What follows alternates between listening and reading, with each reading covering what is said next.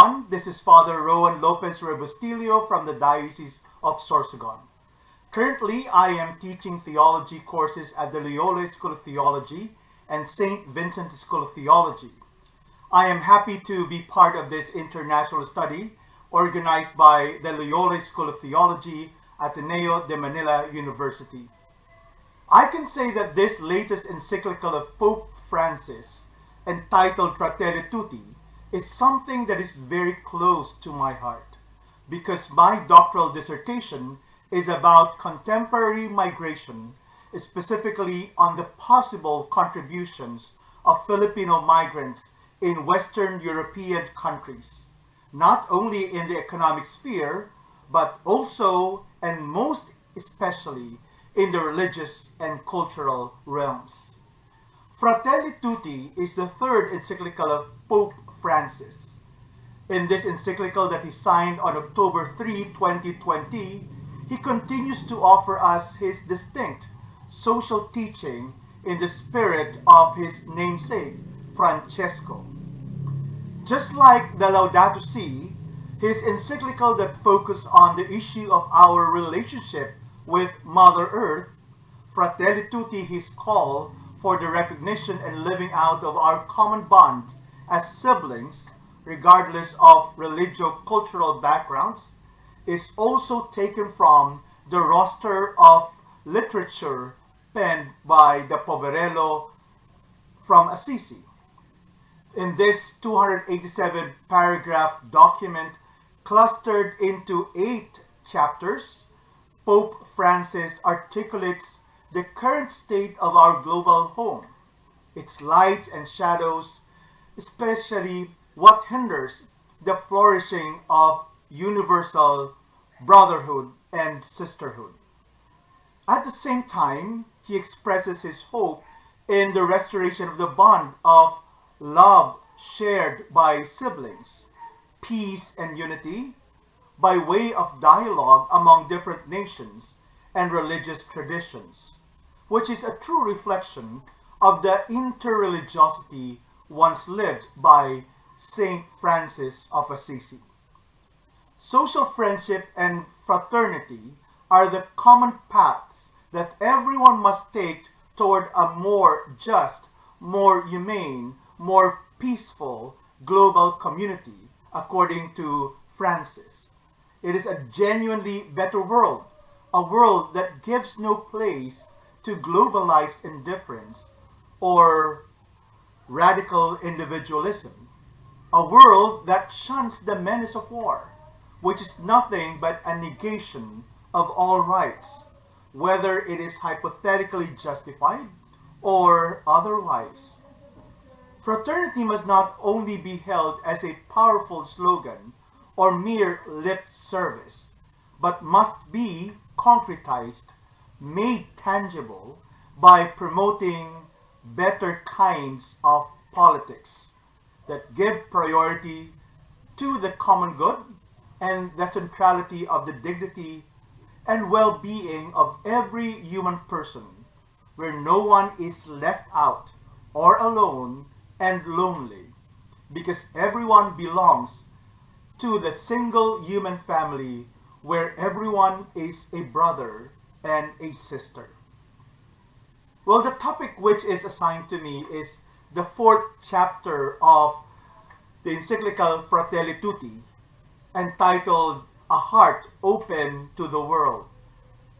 On paragraph 131, Pope Francis underlines the notion of full citizenship.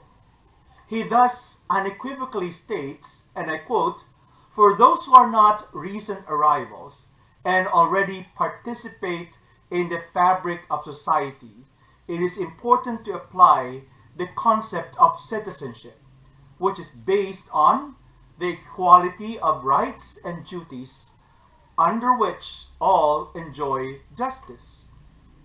It is therefore crucial to establish in our societies the concept of full citizenship and to reject the discriminatory use of the term minorities, which engenders the feelings of isolation and inferiority, Its misuse paves the way for hostility and discord. It undoes any successes and takes away the religious and civil rights of some citizens who are thus discriminated against. End of quote. Well, to put it succinctly, rights have no borders. Human rights is definitely universal in scope, regardless of one's origin and state in life. Well, just like the right to live with dignity, it's not subject to one's citizenship status. No one should be deprived of this. Two most potent tools, according to Pope Francis, to overcome the darkness that threatens our common home and common family are solidarity and benevolence, genuinely desiring good for the other, which does not subordinate the value of people to any ideologies, which is also a firm conviction to combat the horrors of poverty and inequality.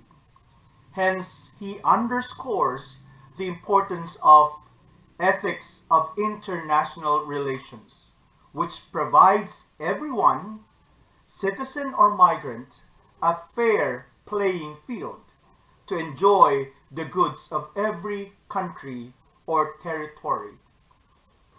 Corollary to this, therefore, is the subordination of the natural right to private property to the higher value of universal destination of created goods. Obligations to pay any foreign debt, Pope Francis surmises, should not lead to the further deterioration of the poorest countries. Now, going to the main core of chapter 4, Pope Francis directs our attention to the plight of migrants in our contemporary global society, which is also the locus for the concretization of solidarity, of care for our brothers and sisters. Migration is definitely an international concern, which calls for a coordinated and collaborative global response. Thus, Pope Francis appeals to all stakeholders, especially the civil authorities, to create viable economic and social infrastructures in the countries of origin to mitigate, if not to eradicate, unnecessary migration. This, however, must not be used as a reason to prohibit anyone from seeking better life elsewhere, because it is a right that is inalienable to any human person.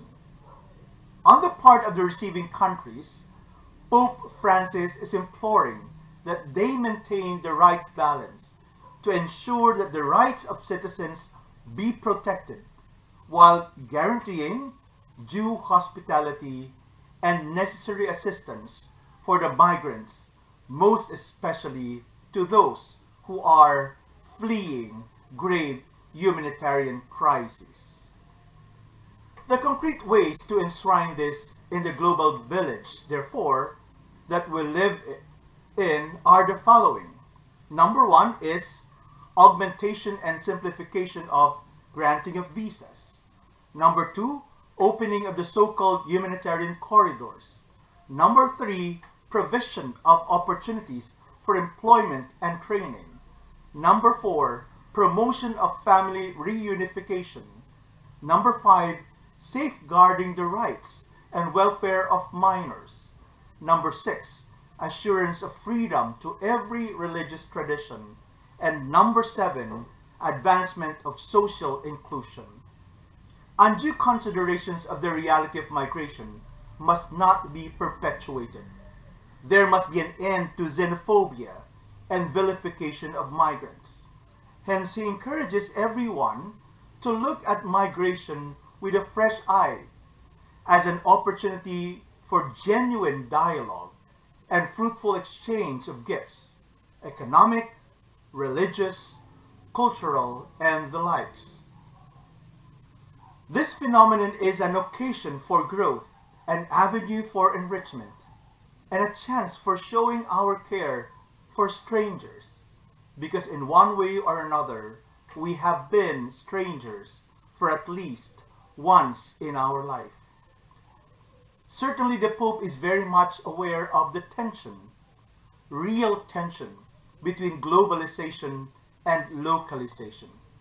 In the words of Pope Francis, local narcissism that is happening in our present world. But for him, this must not discourage or dissuade anyone from pursuing solidarity and the common good while maintaining a healthy appreciation and promotion of one's own culture. Thus, he avers that each particular group becomes part of the fabric of universal communion and there discovers its own beauty. All individuals, whatever their origin, know that they are part of the greater human family, without which they will not be able to understand themselves fully. And that's from Fratelli Tutti 149. For him, a culture that is healthy is nothing short of hospitality, welcoming others with wide open doors, without relinquishing one's own identity and authenticity. Here, he reiterates what he said in Evangelii Gaudium, and I quote, "We constantly have to broaden our horizons and see the greater good, which will benefit us all. But this has to be done without evasion or uprooting. We need to sink our roots deeper into the fertile soil and history of our native place, which is a gift of God. We can work on a small scale in our own neighborhood, but with a larger perspective. The global need not stifle, nor the particular prove barren." End of quote. And the model that he deems most appropriate in this regard, the Pontiff suggests, is the polyhedron, which expresses the essence of a balanced relationship between the universal and the local. And I quote, "The whole is greater than the part, but it is also greater than the sum of its part." Well, prior to teaching migration theology and Catholic social teaching at the Loyola School of Theology, I had the privilege not only of doing a serious doctoral research work on migration, but actually ministering to the Filipino migrants in the Filipino chaplaincy in Belgium, as well as some occasional pastoral and academic work in migrant communities or some international communities in The Hague, Netherlands, in France, in Spain, in Greece, and in the United States. Generally, I can say that most of the migrants, especially those who are given the legal status, experience some level of hospitality and protection from their host countries, where they find jobs, albeit in Europe, mostly in the domestic setting, unlike in the United States of America, where professional white-collar jobs held by Filipinos are a dime a dozen. They can easily access Social Security and without difficulty express and practice their religious traditions. But of course, full integration is still a difficult undertaking, a goal yet to be achieved. Some of them are still subjected to various forms of discrimination, such as racial profiling, based on the color of their skin and religious background, especially those who are undocumented. Well, Chapter 4 of Fratelli Tutti, I believe, fortifies the advocacy of well-intentioned individuals and institutions to champion the rights of migrant people, like the Episcopal Commission on Migrants and Itinerant People of the Catholic Bishops' Conference of the Philippines.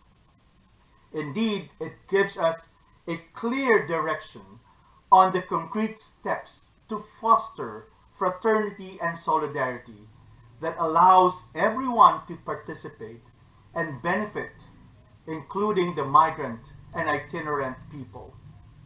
Likewise, the movement is spearheaded by the Philippine Ambassador to the Holy See, Her Excellency Grace Princesa, that promotes migration and development, where both the civil and religious sectors are pulled together to collaborate on bringing about the needed changes in outlook, policy, and programs to ensure that migrant people and their communities will not only be protected, but also are given the right conditions to attain their full potentials.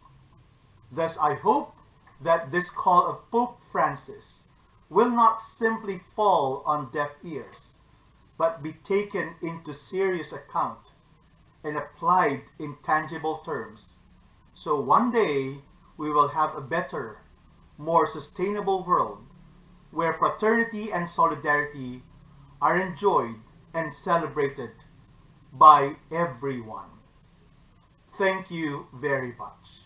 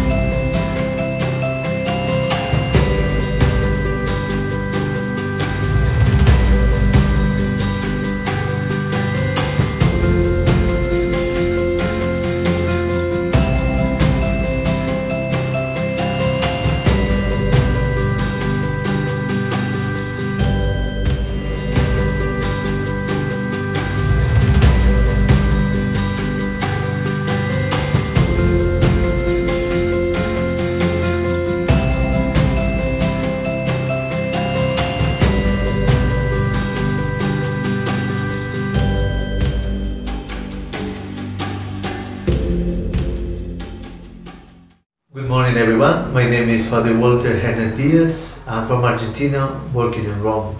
And today I will present to you Fratelli Tutti in a personal experience with the pastoral care of migrants.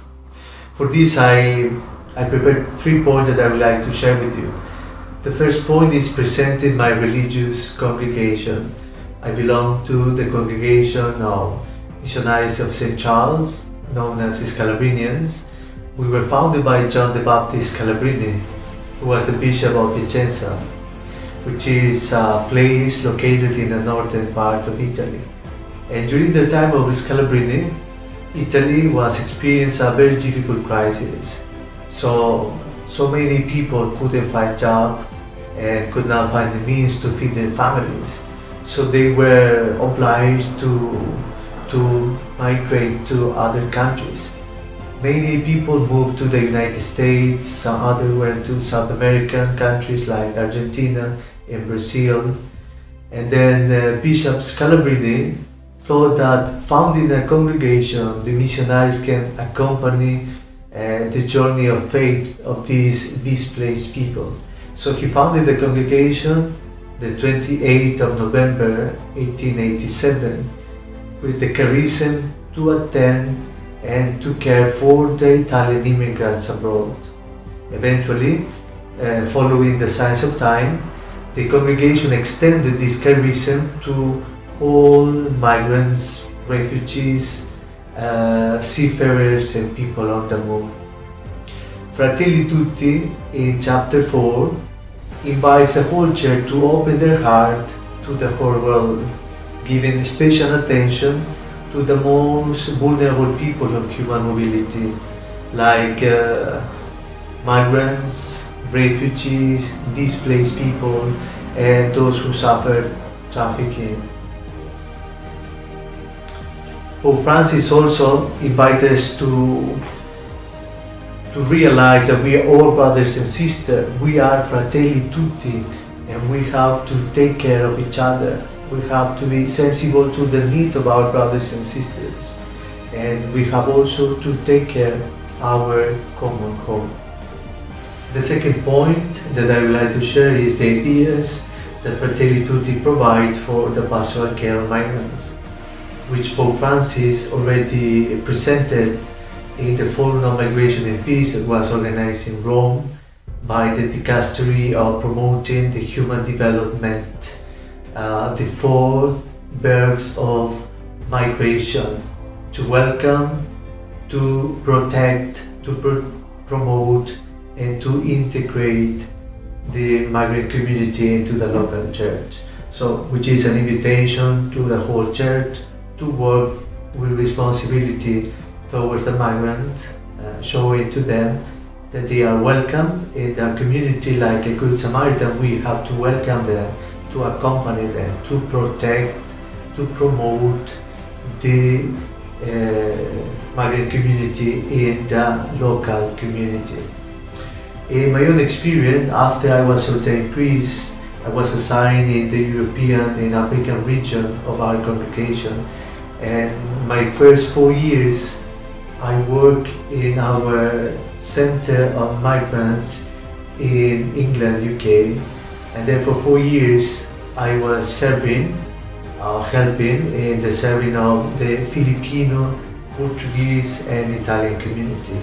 So after these 4 years I was transferred to Rome, where I'm currently helping in the Spanish community, and at the same time I'm undertaking the course of psychology at Gregorian University. So the nature of our work with the migrant, specifically the job I'm doing in assisting the chaplaincy of Latin American communities that are the Spanish community and the Portuguese community around the city, we try to make them feel at home in our community. We welcome them so that they can feel accepted, they can feel recognized, and we build a communion between the different groups so that they can feel at home and they can express their culture, their traditions, their popular devotions, which are a wonderful enrichment to the local church and to the communities where we work. For instance, during the year we accompany the different groups in celebrating the patron saints, their procession, their folklore, and which are really a wonderful experience. Then as Scalabrinian congregation here in Rome, we accompany the chaplaincy for the Filipino community, which is located in the Basilica di Santa Pudenziana under the care of Father Ricky Gente, which is also a missionary Scalabriniano. Then we have Father Luis Gabriel, the chaplain now, the Latin American community, where I assist and give a hand, especially to the different communities around the city, Spanish speaker community and Portuguese community. Together with these two chaplaincy, we Scalabrinian have a house, a shelter for refugees and migrants. The name of the house is Casa Scalabrini 634, that has the aim to promote a dialogue, a culture of dialogue, welcoming, protecting and promoting the migrant community and help them to integrate in the local church. As Scalabrinian, we also have the social work with the migrants through the different agencies and institutions that we have to help to promote and protect the migrant. For instance, we have the agency that help us to assist the social courses for the migrants.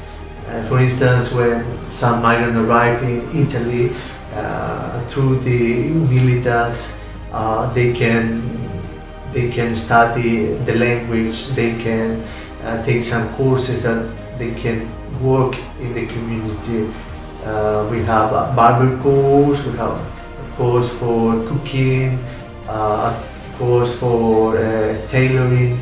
so that they can slowly, step by step, they can get some job and enter in the community. Let's say having a good work that they can provide a good support to their family. We also have the SIMI, Scalabrini International Migration Center, then the Center Stati Emigrazione, which are the other groups and associations that we have that support our pastoral care with the migrants. In working with the migrants, we also listen to a lot of stories, and we know that to listen with migrants is difficult sometimes, no? Because we experience the struggle that they have, the suffering that they experience, and this also moves us as Scalabrini to try to do our best in helping them. There are various reasons why migrants left their country. Some of them are looking for a better opportunities to their family. Some of them escape from danger that they are facing. Some others, they practically are obliged to move so that their families can get a good education or they can support in a better condition the families. So even in this process of helping the migrants, the different groups that we have as a congregation, we try to accompany also the spiritual support in counseling them so that they can integrate and they can feel at home in the local church. The last point that I would like to share with you is the realizations that I get in working with migrants as a young priest. And I can truly say that in working with migrant people, I am enriched. I am enriched as a priest, I'm enriched as a Christian, I'm enriched as a church, knowing that migrants are a gift that bring through their diversity, through their color, through their tradition, through their popular faith, a value for the universal church. So all of us, we are one family, no matter which nationality, which language, which color, we all one family. We are all fratelli tutti. And I believe that working with migrants, I am able to be enriched with the experience I receive from the migrant, the strength that they have in supporting their family, the struggles, the difficult situation that they experience, but the strong faith that they have, and the importance for them to be an agent of evangelization to their fellow brothers, to help their countries in moments of difficulties and struggle, calamities. All these examples, all these show of love, appreciation, show of good Samaritan, even for the migrant itself, helped me as a young priest to improve my ministry, to find means of how to be creative in my work with the migrants. Fratelli Tutti said that migrants are a gift if we integrate them into the society, into our community, into our church. And truly, I say that Fratelli Tutti are teaching us to open our heart to the migrant, to the less vulnerable people in human mobility, the migrant, refugees, displaced people. So we all invited to open our heart. We are all invited to enlarge our heart so that our heart has no boundary and we can embrace every culture, every people, every migrant that come to our community, our church. We are all fratelli tutti. Thank you very much.